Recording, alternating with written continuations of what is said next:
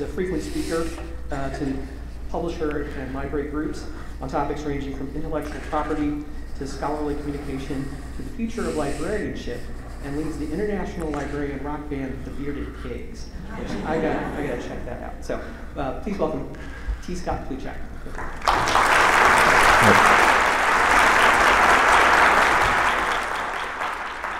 Thanks, Steve. Hi there. How are y'all? I'm very happy to be here. Delighted and honored to be able to kick off the show for what I hope will be a really great conference for all of you. I hope that the somewhat ponderous title of my talk isn't filling you all with existential dread. I'll try not to be too dour as we go through it, and I'll explain momentarily where the title came from. But I want to get a little sense first of who's here, because I know that NASIG gets kind of a broad attendance. How many of you, by show of hands, are not librarians working in a library? Okay, so I assume a mix of people from publishers, vendors, maybe some librarians who are not working in a library, like me, for example. So of the librarians who are working in libraries, how many are in a library that has an institutional repository? Yes, well, there you go.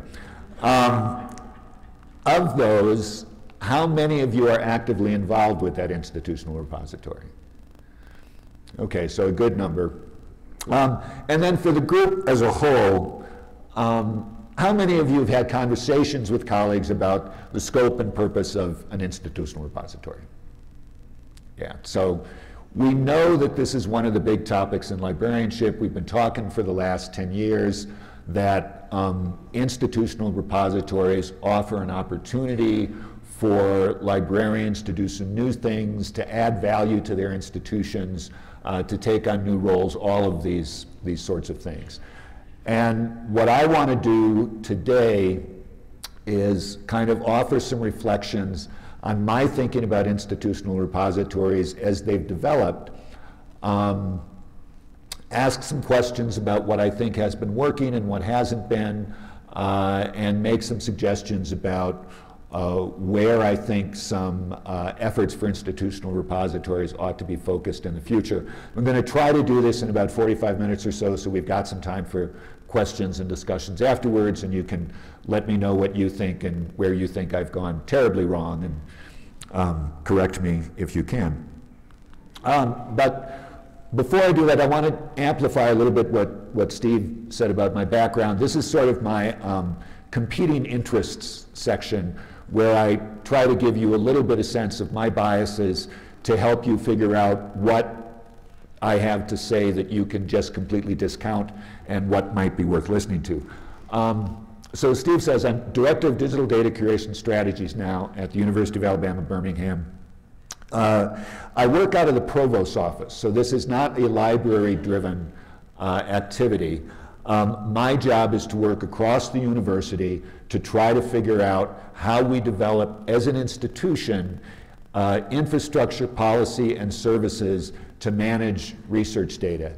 And I think doing it outside of the library has given me a really interesting change of perspective that I'm not sure I would have had if I was still working within the library.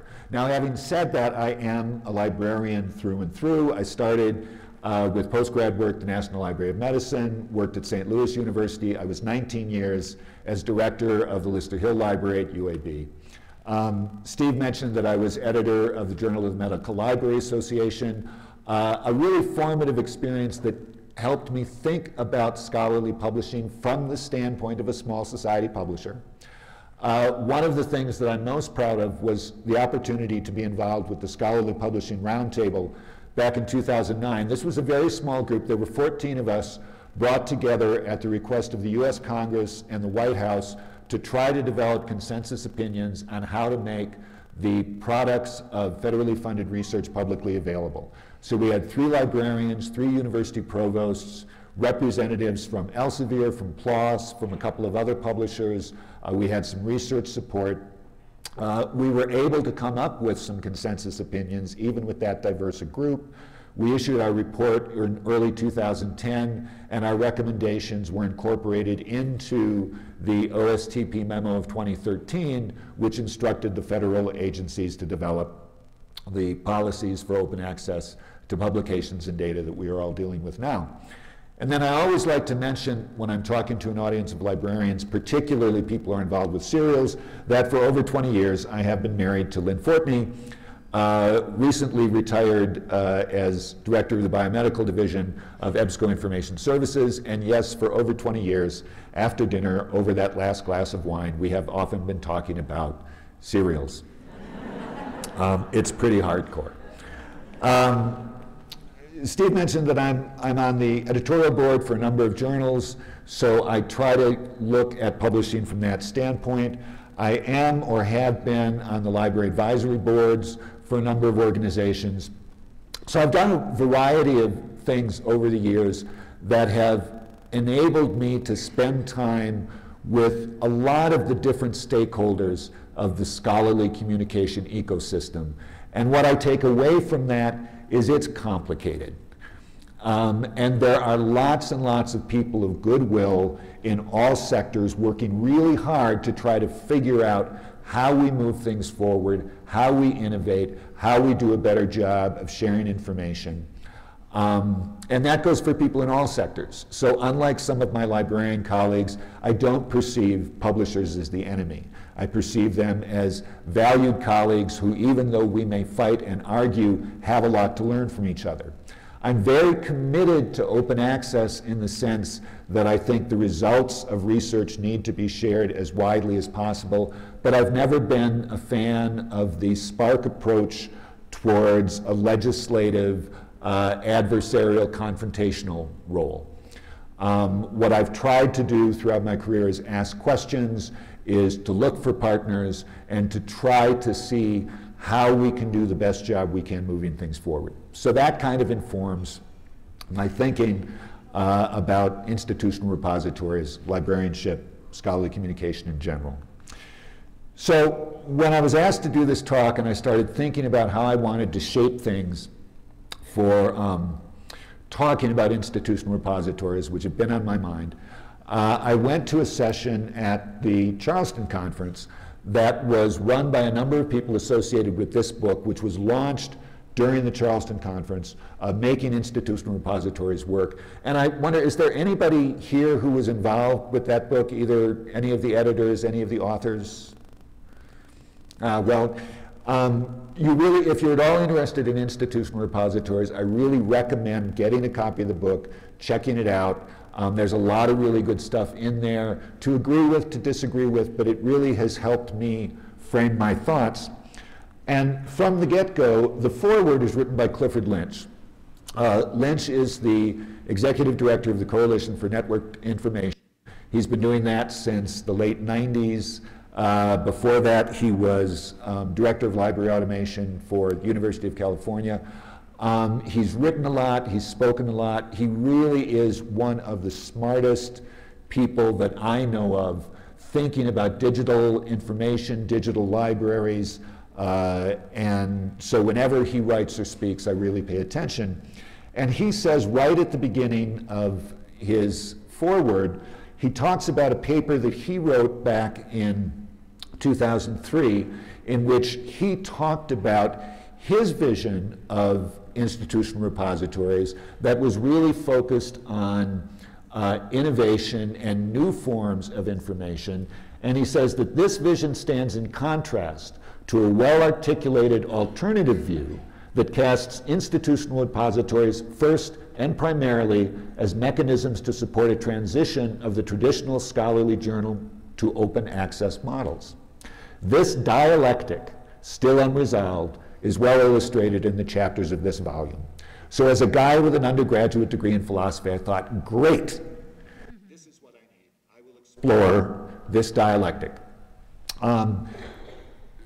So what I want to do is kind of tease out these issues and see where it takes us 13 years later.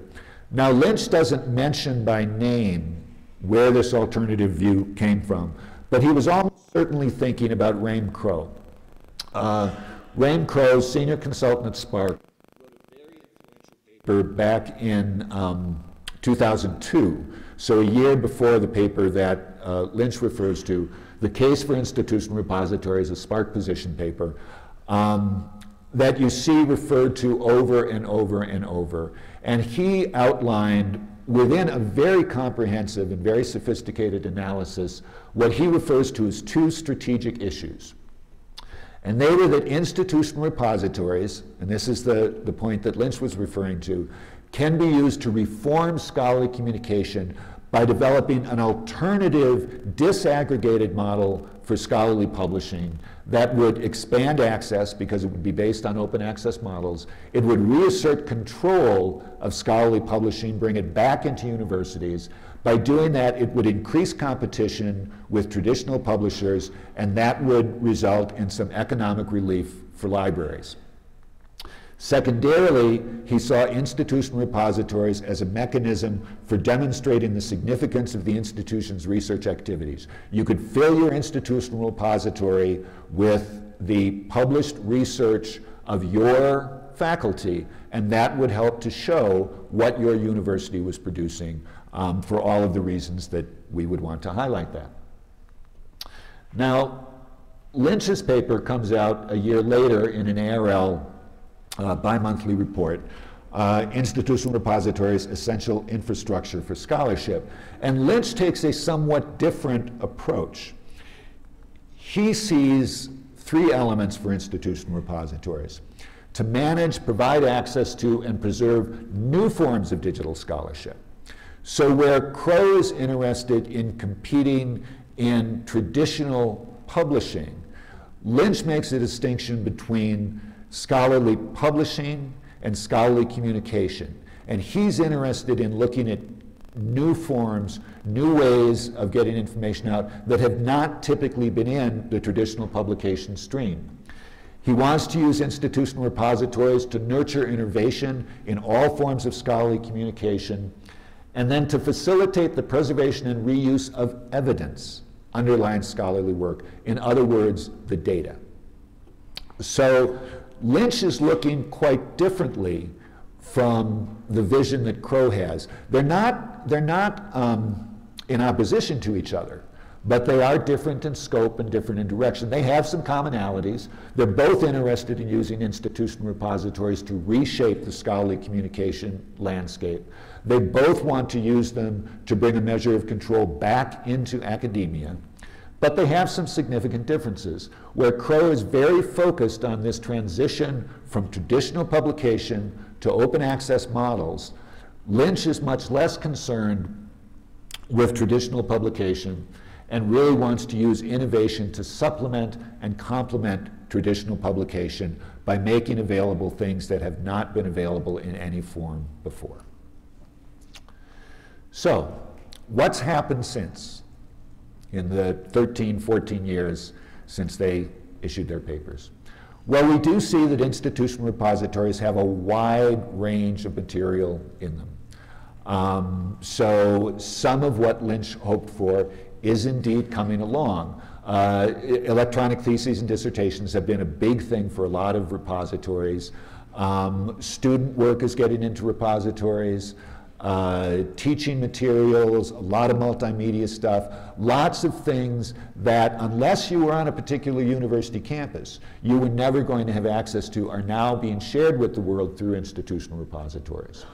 We are seeing an increasing awareness of the importance of data. In my current role, this is of particular interest to me. It's taken longer, I think, than Lynch expected for that to really take off, but certainly over the last 5 years, we've seen increasing amounts of attention on that. At the same time, there is a continuing focus on traditional peer-reviewed articles, primarily in the form of green open access. And what we've seen is how difficult it has turned out to be to actually get that kind of content in. And I think Crowe envisioned and people who were setting up institutional repositories in the early 2000s anticipated they were going to be able to get faculty to really move a lot of their content in and really fill the institutional repository with either open access versions of record or at least green open access copies, and that has turned out to be extremely difficult. So we've seen a growing emphasis on open access mandates as a way to try to drive that content. And I would argue that as this has been going on, we have not paid nearly enough attention to issues of interoperability among institutional repositories, which was a key feature of what both Lynch and Crow were talking about. So I want to go back and look at Crow's strategic issues and kind of see where we are now compared to what we knew then. And I want to start with his second one, this demonstrating the significance of the institution's research activities. Crow envisioned being able to fill the repository with versions of published articles, and that was going to be a mechanism for highlighting the institution's research activities. That's turned out to be very hard to do. At the same time, we've seen the emergence of new systems, research management systems, that do an extremely effective job at exactly that. These systems provide faculty profiles that pull in metadata for all of the published content, and not just published content, but can provide a complete picture of faculty output, looking at publications, grants, teaching, so you can really start to develop a full picture of the activity of an institution.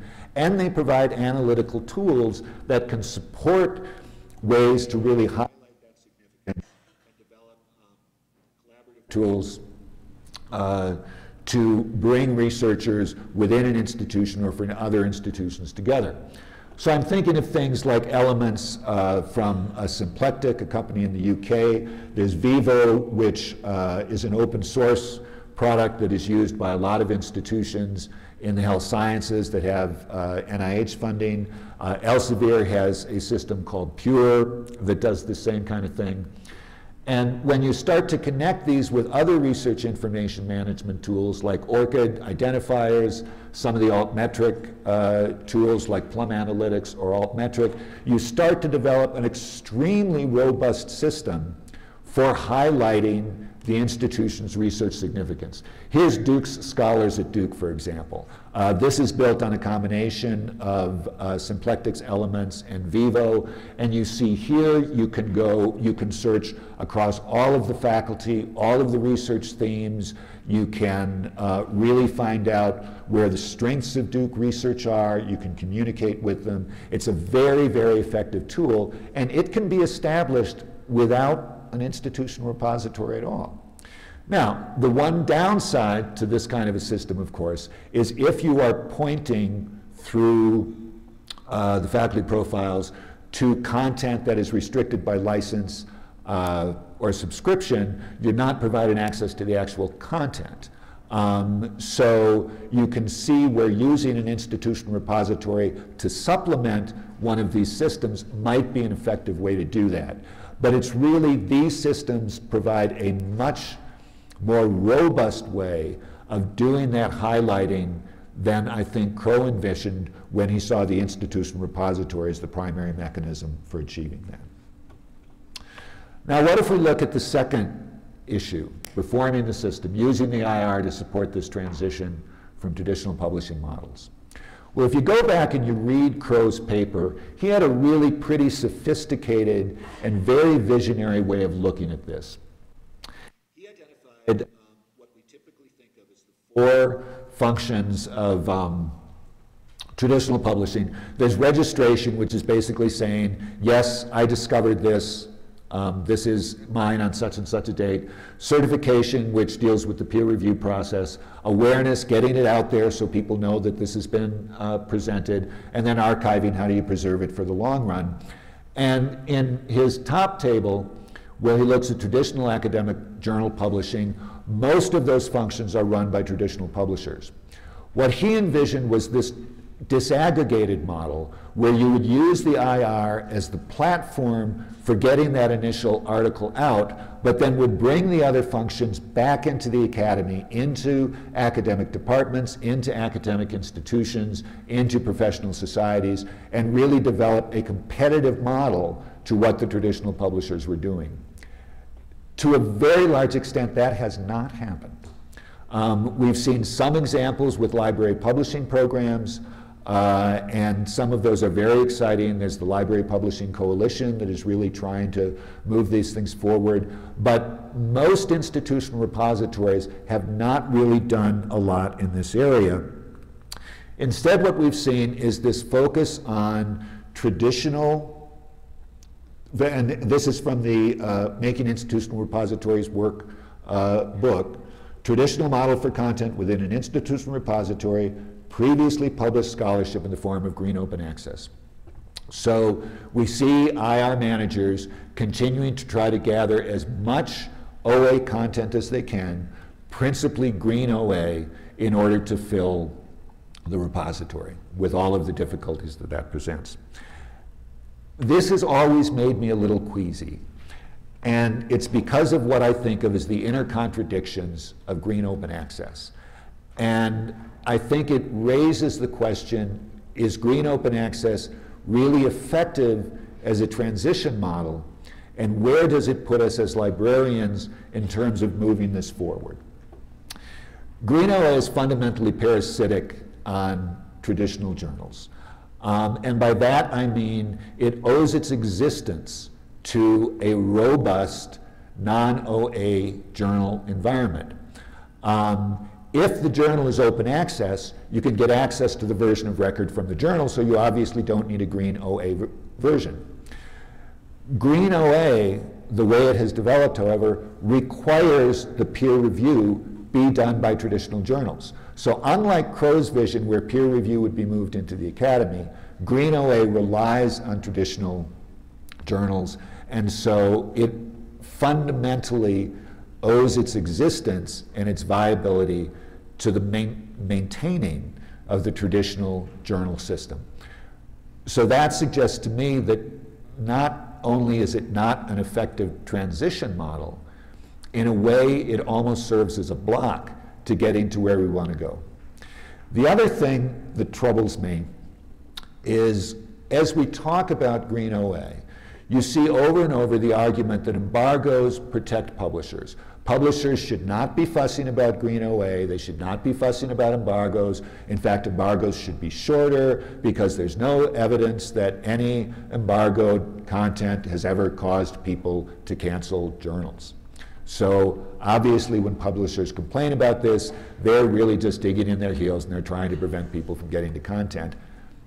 But realistically, we all know that the point of green OA is to put the publishers out. And you see things like, again, a quote out of the Making Institutional Repositories book, libraries' primary purpose in archiving faculty research was the motivation to cancel journal subscriptions. So I think we should be sympathetic to our colleagues in publishing when we say, oh, embargoes don't threaten your business model, when at the same time they know what we want to do is threaten their business model. And it makes me uncomfortable because to me it smacks of a little bit of intellectual dishonesty on our part when we try to make these arguments.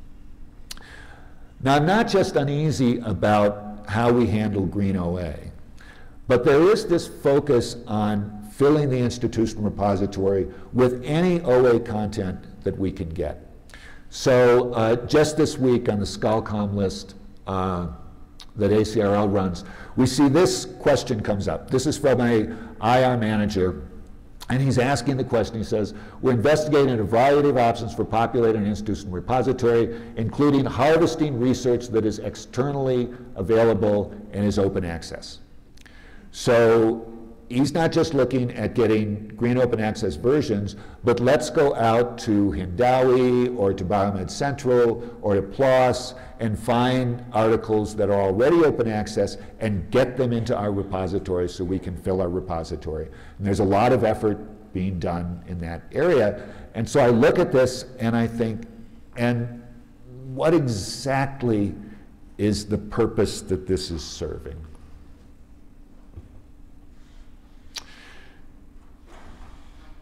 A couple of years ago, I was involved in a project that NISO developed to look at multiple versions of journal articles. And it came up because there was increasing concern that as you go out in the internet, you can find so many different copies of an article, but it's very hard to tell where in the publication cycle they fall. Is this an author's preprint? Has it gone through peer review? Is it the version of record? Has it been corrected or not? And so we attempted to come up with at least some terminology that you could apply to an article to know where in the life cycle it falls.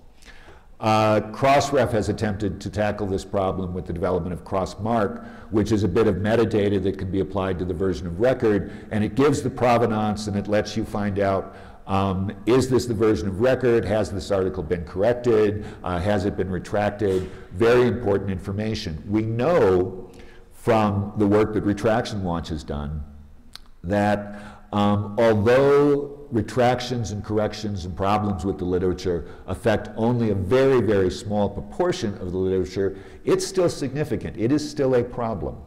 And so I think it raises the question, as we are populating institutional repositories with multiple copies of articles, how do we know how that copy relates to the version of record? How do we know if it's been corrected, if it's been retracted? Is it still authoritative? Is it still the version that is best for the reader?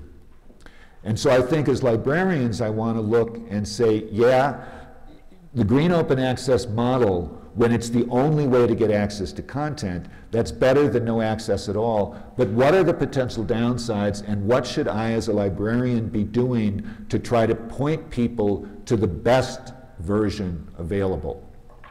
Well, we're now seeing, because of what's happening as a result of federal funding activity in this country, expanded public access to the results of research. So we've got the NIH public access policy that has been very effective over the last number of years in getting content that is the result of federally funded research into PubMed Central.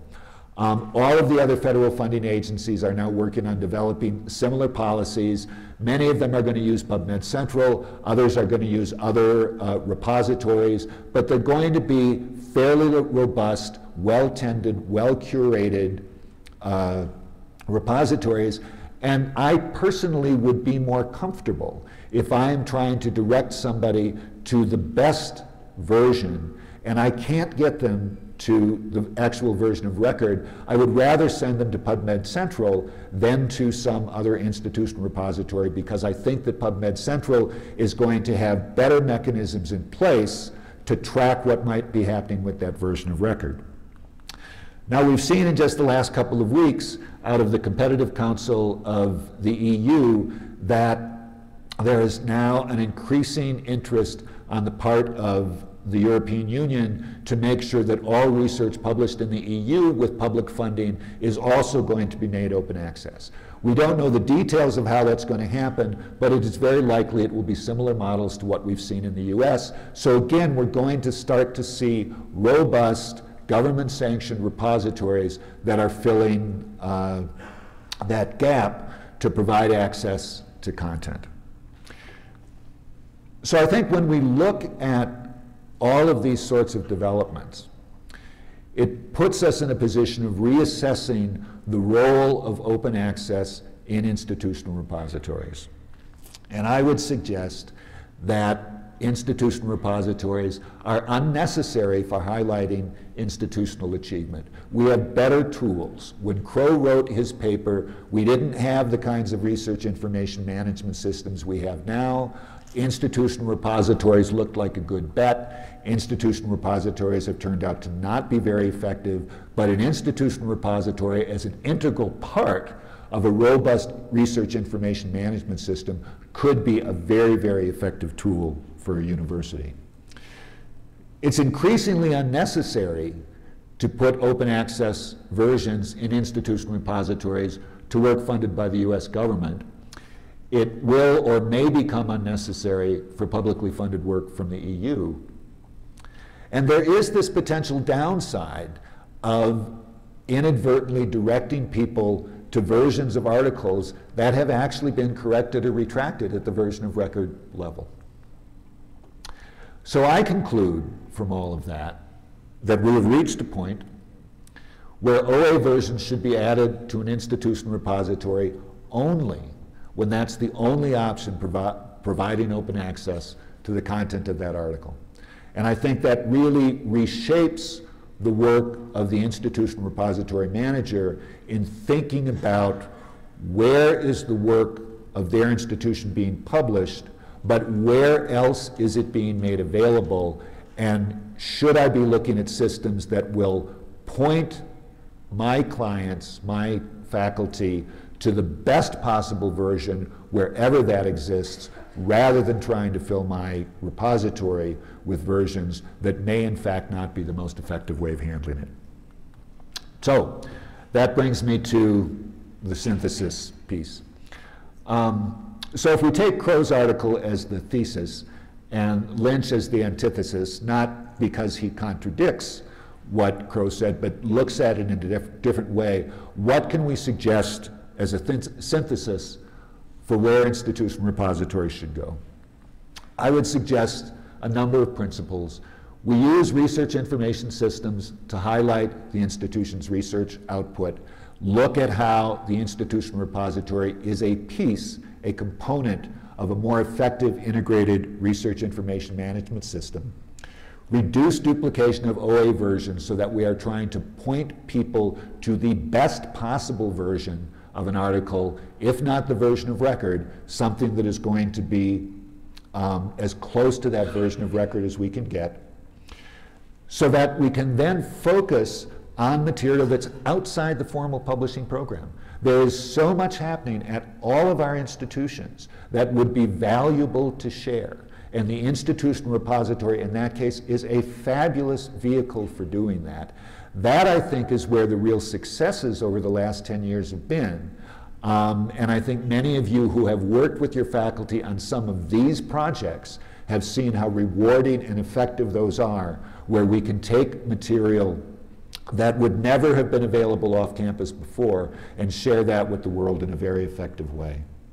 And then to emphasize data, because I think we are really recognizing that for all of the emphasis we've seen over 20 years on open access to journal publications, it's when we can really start to provide access to the data that we start to really advance science in a very, very important and positive way. And again, institutional repositories are potentially an excellent vehicle for taking on a part of that job. So I would look back at what these two guys wrote 13, 14 years ago. Very visionary, very wonderful ways of looking at new roles for libraries, at taking these systems and using them to advance scholarship in tremendous ways, to advance the work of our institutions, to advance what our libraries can do. And I think it's reasonable for us now to step back, see what's worked, see what hasn't worked, reshape some of our focus, and really use those institutional repositories to pursue innovation, and most importantly of all, to do a lot more work on building this network of open repositories so that we really are providing a system across institutions to provide access to all of that material in very effective ways. So that is about what I wanted to say. And I don't have a watch on, so I don't know how much time I left.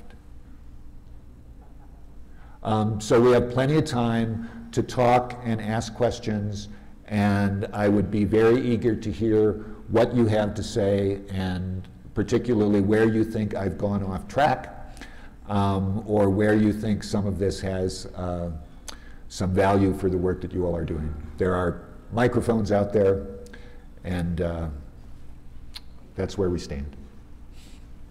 Good morning. Good morning. I'm Susan Davis from the University at Buffalo, and I'm interested in your thoughts about this network for the open repositories. Who do you see developing that? Is that like NISO be involved, or some other more informal organization? I'm just wondering, like, where to direct energies in that direction. Yeah, there's a project called SHARE that I think some of you are familiar with. It developed, it's a joint project of ARL, the Association of American Universities, the Association of Public and Land Grant Universities, APLU. It started out, when the OSTP memo came out, there was a flurry of activity to try to figure out how to provide the kind of access that the memo was calling for. A group of publishers got together and developed a project called Chorus, which actually does a very effective job at this. And then a group of librarians and academics developed SHARE. And they were originally really, I think, seen as sort of competitive. You know, here's the publishers dealing with it, here's the academics dealing with it. They have since found more ways to cooperate. SHARE has really expanded its vision from just looking at publication to looking at all sorts of research outputs. And their current project, they are trying to develop a system where they basically are harvesting metadata from existing repositories for all kinds of research outputs. So whatever goes into the repository, whether it's a publication or a data set or teaching material or whatever, they are trying to harvest that metadata into a system that becomes very easy to search. So you can develop a single search interface that would work across institutions. That's the kind of thing that I'm talking about. So I would encourage you to look and see what they're doing. In Europe, there is an organization, the Coalition of Open Access Repositories, that is trying to do similar sorts of work. I'm not as familiar with what they're doing. I think at a minimum, when you are looking at the infrastructure that you're dealing with, we've had for a long time some basic interoperability standards. And IR managers need to be sure that you are setting up your repository in such a way that the metadata meets those standards so that it can be harvested into some of these systems.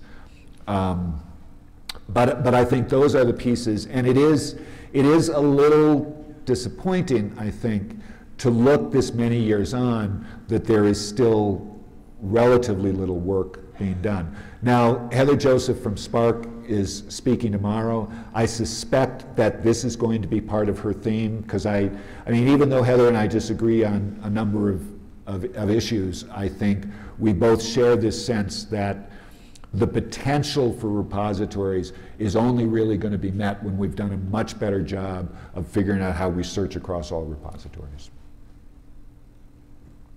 Yes? I'm Regina Reynolds, the director of the U.S. ISSN Center at the Library of Congress. And we get a lot of problems, if you want to call it, challenges with predatory publishing. And I see that as part of the now scholarly publishing ecosystem. But I also, in thinking about them and in thinking about why some of the institutional repositories haven't been as successful, why we have the traditional model still very strong, is the force of academia's publish or perish. And I'd like to hear your comments on how, at least my perception is, that is keeping the traditional role in place. It's also fueling this predatory publishing phenomenon. Yeah, you are absolutely right, and that is absolutely key. About 2 months ago, I guess, I was attended a conference at George Mason University called the Open Scholarship Initiative, and papers from that conference are going to be published by George Mason very soon. We just finished submitting them, and I think they're going to be available soon. So if you search on OSI 2016, that should help you find out more about this. This was an invitation-only conference.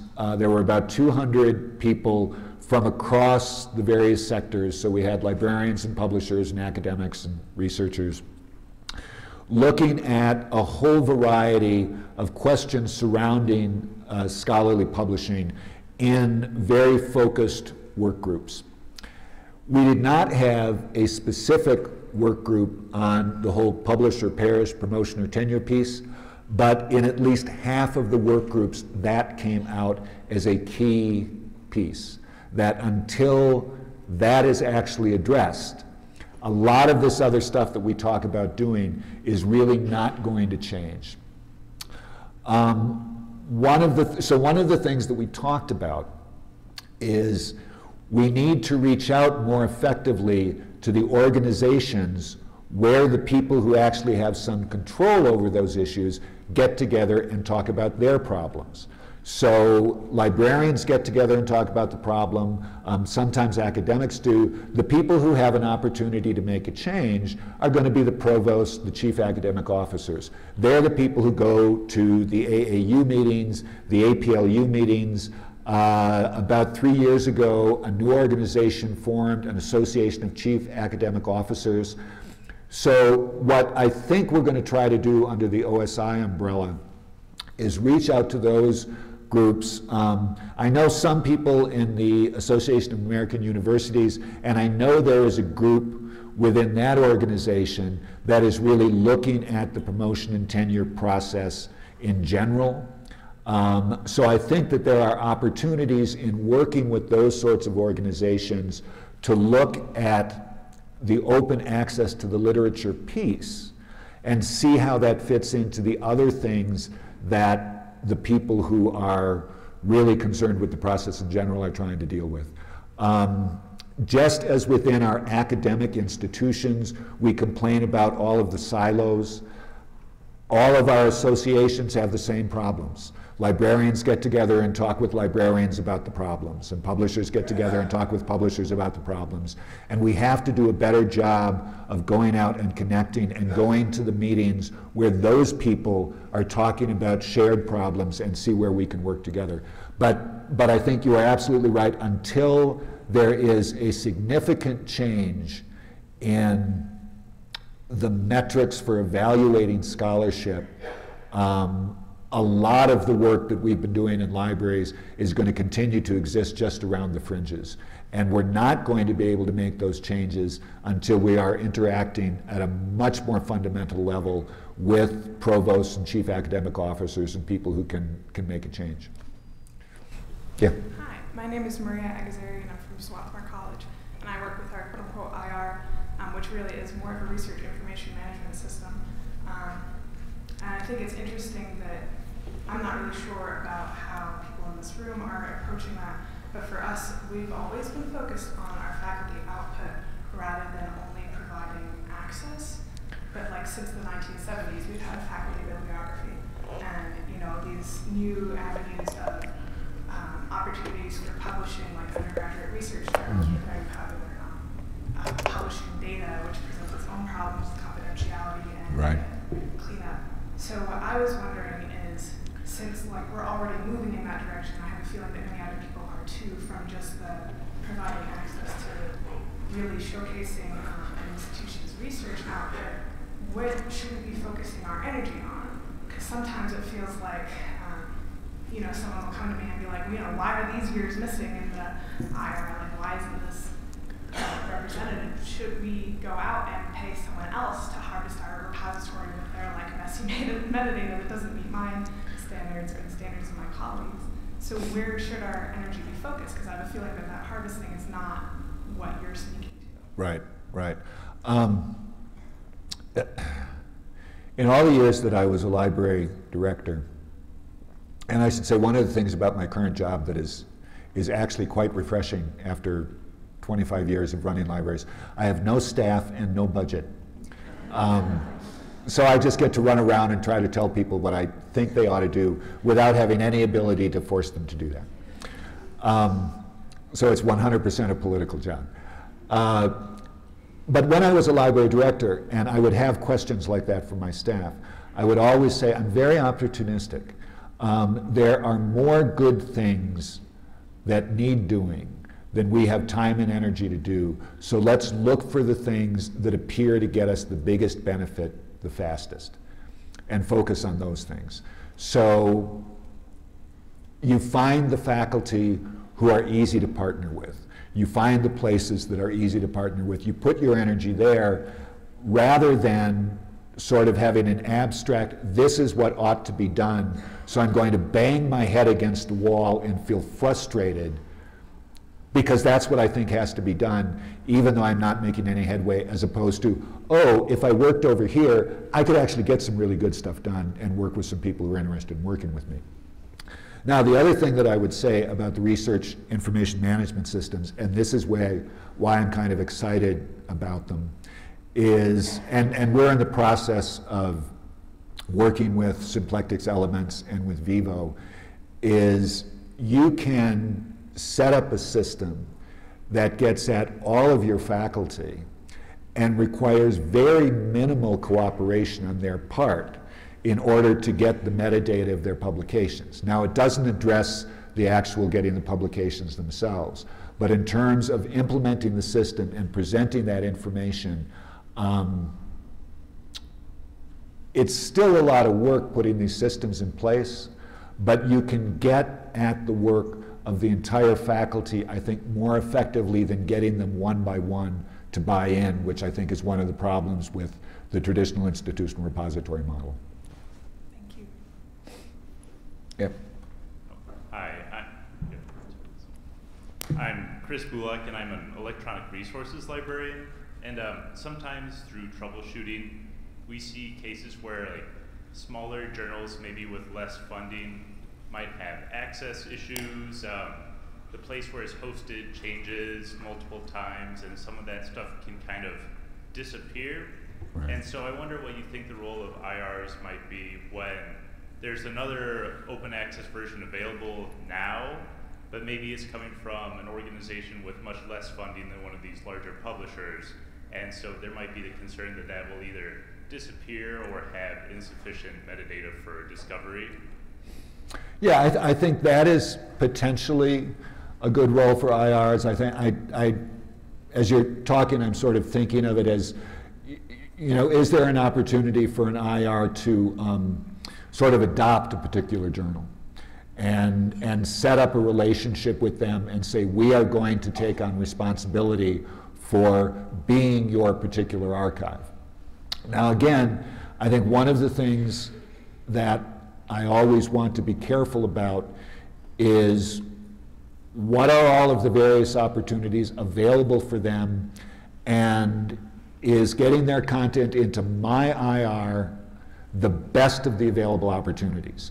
Would they have an opportunity to participate in locks, for example? Because I think participating in locks, because of its distributed model, is a more effective preservation model. But certainly identifying those kinds of journals that you may have an interest in or a relationship with in some fashion, and working with them to figure out what is the best option for them, I think is a very, very useful role. And it may well be that using that institutional repository turns out to be the best way to do it. Yes? I'm David Nelson from Middle Tennessee State University. I'm curious about if you would have, what about some of these competing services like academia.edu? It seems like faculty are already voting to a certain degree with their feet and putting their materials in that service, and I go there all the time, and I think that they actually, I find papers from scholars I'm familiar with there and not in their institutional repositories, so they're making decisions about where they want to put their. Right, right.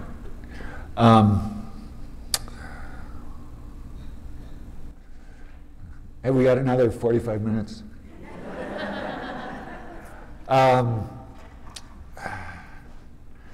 Actually, speaking of being opportunistic, yeah, I mean, the folks behind academia.edu, behind ResearchGate, they saw a gap and they're rushing out to fill it. Mendeley does similar things. It's clear that many faculty like the services that are available through something like ResearchGate or academia.edu. And I think it raises the question for us about what is it that they're doing that our institutional repositories haven't been.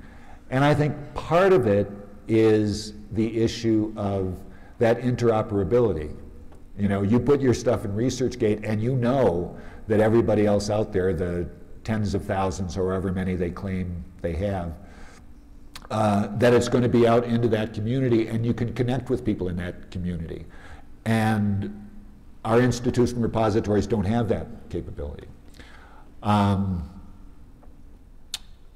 The flip side to that is I also want to be a little cautious, and I think it goes back to the, the previous comment about harvesting information that may not be up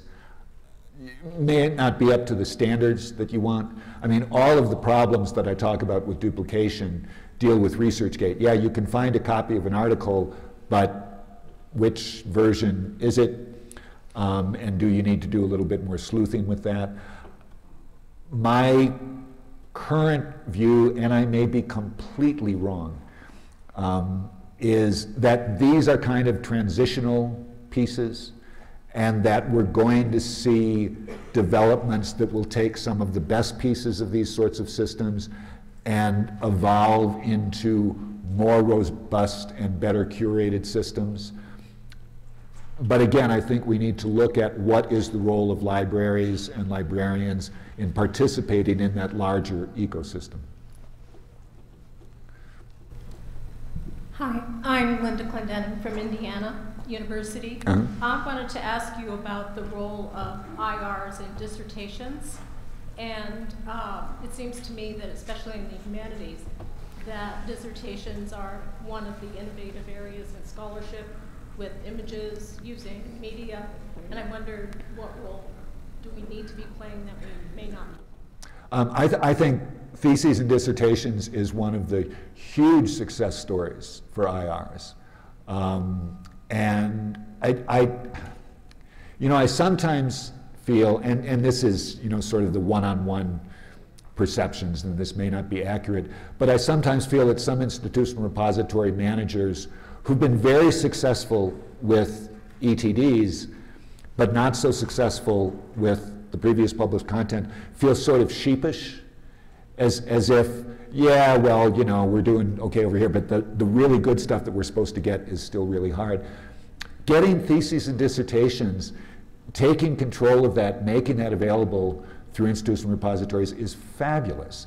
And relative to getting faculty to self-deposit, it's something that you can put together a program with the graduate school pretty effectively and really develop workflows and work streams that are very effective. There's a lot of questions about embargoes and how soon can you make dissertations available. People in history seem to be completely or particularly paranoid these days, and I understand that, and so you have to work carefully with the different disciplines. But I think that that's just a fabulous opportunity, and I would think that every institutional repository should have at least part of their energy looking at how do they get involved in the ETD stream. Yeah. Hi, my name is Ethan Pullman, and I'm actually an instruction librarian, so I don't deal with repositories very much, but one of the questions that has recently come up in terms of repositories deals with the extent to which we include, we often talk about repositories for faculty, but we're also talking about the output for our undergraduates, our honor students, and so I'm wondering where you stand on how far we should go with this. I think you should go as far as you can reach. There's fabulous student work being done. And students don't have all of the problems we were talking about with worrying about promotion and tenure. You can get a group of smart students who are doing great work who would love to work with the institutional repository and see a way of making that available. We do have at UAB what we refer to as the digital collections, which uses DSpace as or Content DM as the platform, but it's really all kinds of different special collection stuff. And one of the best pieces on there, we have a really, really good ethnographic film program for undergraduates. And they do these fabulous little 5 and 6 minute films where they go out into the community. Well, we have those available now in the digital collections. That to me is a fabulous way of showcasing their work. This is high quality work. The students love it. It's a perfect example of the kind of thing that Lynch was talking about, that institutional repositories enabled us to take really good work being done at our institutions and make it available to the world. Yeah. Hello. Excuse me. Ted Westervelt, Library of Congress. I actually read the book, Making Institutional Repositories Work recently. And at the end of it, one of the big questions I had was most of it appeared to be about access. And there was relatively little about preservation, which is what I tend to think of when I think of repositories. Sure. So my question is, and from the question that Chris was asking, you mentioned instead of an IR using logs. So the question I have is, to what degree is this, was it missing from the book, or is this just something that institutional repositories really are not doing, or should they be doing, or are they doing? I'm just not aware of it. How do they intersect with digital preservation long term? Yeah, my impression, and I emphasize that also from reading the book and other people that I've talked to, is relatively little attention has been paid to the real nuts and bolts of long-term preservation. I think most people who manage institutional repositories view them as long-term preservation vehicles. They assume that the material that they put in is there permanently. They assume that part of the role is to make it available in perpetuity. But the extent to which they've really looked at all of the technical issues involved in that, I don't see that getting quite as much attention, and that may just have to do with where in the life cycle of institutional repositories we are. But again, I think that that is something that needs more attention, because when you look at things like LOCKSS and Portico or what NLM has done, real long-term preservation is really, really tough.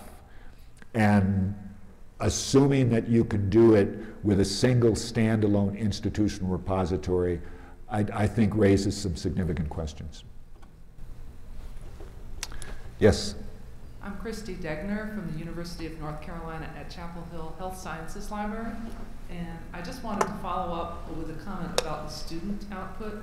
We have created ways to self-deposit scholarly articles, but we've also made a special effort to work with students who are doing posters for student research days and talk about things that will disappear off the face of the earth faster. Right. Students are very excited about being able to archive their work and know where they can find it at a later point in time when they really need to cite it and to present it. So that's one of the areas that we've really started seeing an uptake. Yeah, and I would add to that, if you've got a repository where you're really building citations, you're giving DOIs to these objects, you really are then starting to move into some of the kind of role that Crow was talking about. Because if they're research posters, they've gone through a level of peer review, you can give them citations, you can give them some permanence. It's a tremendous service to those students, and it's a tremendous service to scholarship at large. So again, I think it's another area in which the benefit compared to the amount of work is huge as compared to the benefit work ratio of some of the other ways that I think we've spent energy with IRs. And the clock that my lovely wife now is showing me says we're at 10 after 5, and nobody is rushing to the mic, so I think we can wrap things up.